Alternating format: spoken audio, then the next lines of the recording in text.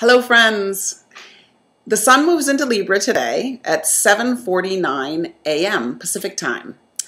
We've just come out of the sun in Virgo for about 30 days, and we've all been working very hard. We've been going back to school. We've been cleaning out our basements. We've been getting ready for a new initiative.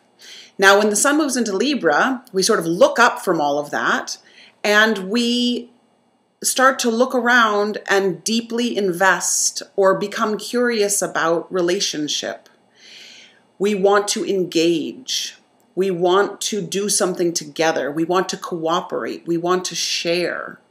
We want to strive for a kind of peace and balance in our life. Now, Libra is a sign that is always striving for balance. It's not an innately balanced sign. So in Libra, the phrase is, I choose the way which lies between the two great lines of force.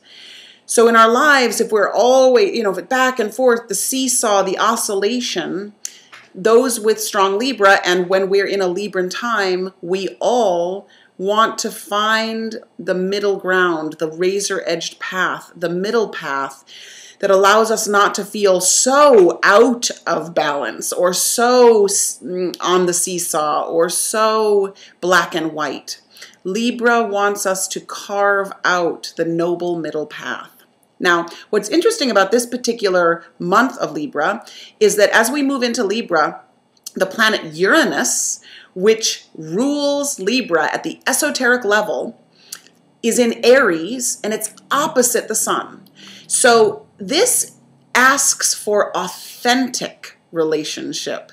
This asks for relationship that enlivens us. So I would say to you, we're entering a month where the invitation is for enlivening, authentic relationships, where we bring our full selves to relationship, where we don't lose ourselves in it, where we don't prevent ourselves from receiving in relationship, where we actually do a dance of engagement that feels authentic, that feels enlivening, that feels real. So there's an opportunity for a new kind of relationship to come in, and for our own relationships that we're in to have a spice or a shot of new life.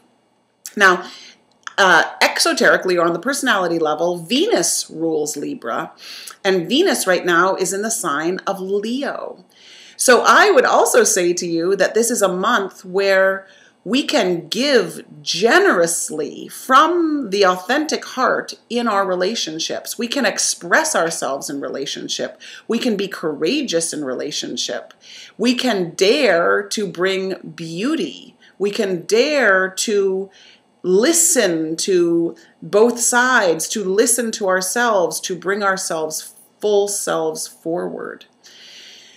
So in Libra, it's often a feeling of a breath where we're between Virgo, where we've worked very hard and we've gotten things in order, and we're right before Scorpio, where we're about to dive in, and that will be occurring in 1 month's time, where we dive into the thick of things, where we get tenacious, where we wrestle. But this Libran time is a more mental, quiet pause, like a caesura in music, a breath in music, where we get to feel into the nature of the relationships that are ours on our journey.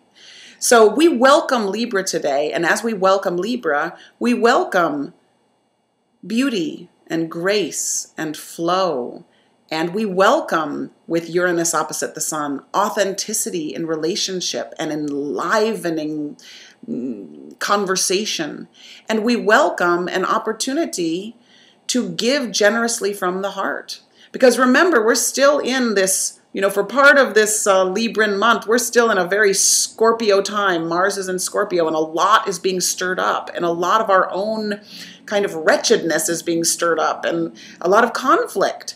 So Libra invites a peaceful conversation. Libra invites a chance for us to see both sides. Libra invites a chance for us to invest our fullest gifts in our relationships, so we bring our whole selves wholeheartedly to affect a change. So let's welcome Libra together. And thank you so much for listening. And I will be tuning in for Scorpio next month. Have a beautiful Libran, noble middle path, choice-filled month. Take care.